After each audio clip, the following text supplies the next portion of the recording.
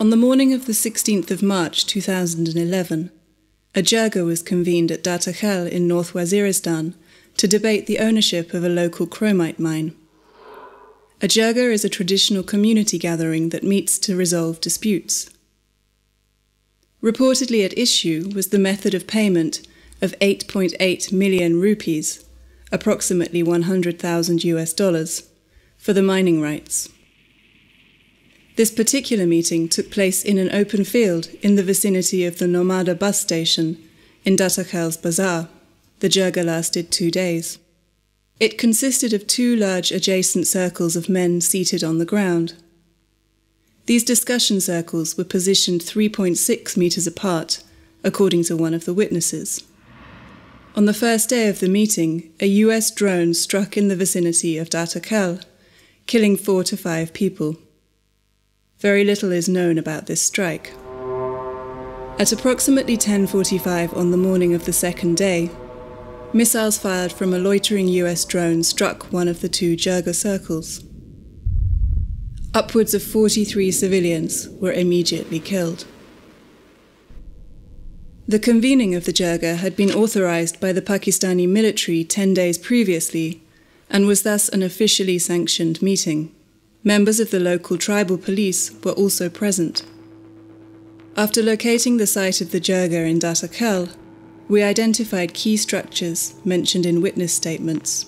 The field where the jirga convened is near many shops and other businesses and a parking area used by bazaar visitors. Using satellite images acquired from the 23rd of January 2011 and the 5th of April 2011, we were able to identify changes that had taken place in the environment of Dattakhel. In the images, we can see an open area capable of accommodating 40 to 50 people, bounded by perimeter structures. This area is consistent with eyewitness reports. As is local tradition, the jirga was held in a large open space near the Dattakhel bazaar. Detailed examination of the after image indicates surface disturbance and discoloration in the area determined to be the location of the strike.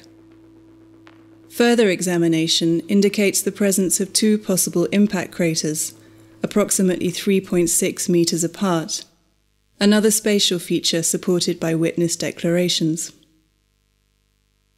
I visited the place where Din Mohammed was killed by drone missile 10 days after the strike.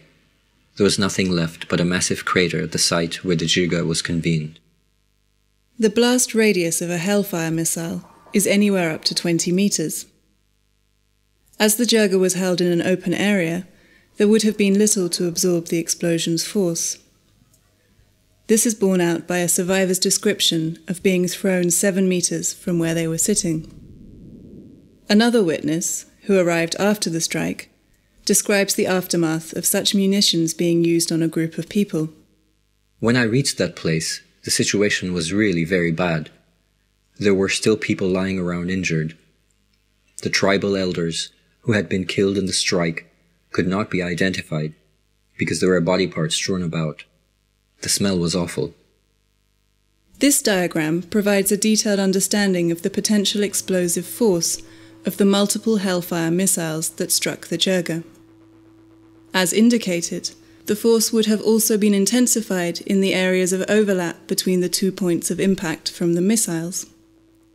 This would have dramatically increased the capacity for killing and maiming jirga attendees. What I saw when I got off at the bus station near Dattakhel bazaar was a horrible sight to see.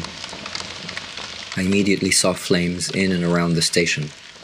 Women and children at the station were saying that there had been a drone strike and the fires spread after the strike. The fires burned in Dattakhel for 2 days straight. The attack on the jirga was roundly condemned by Pakistan's President, Prime Minister, and the head of the army.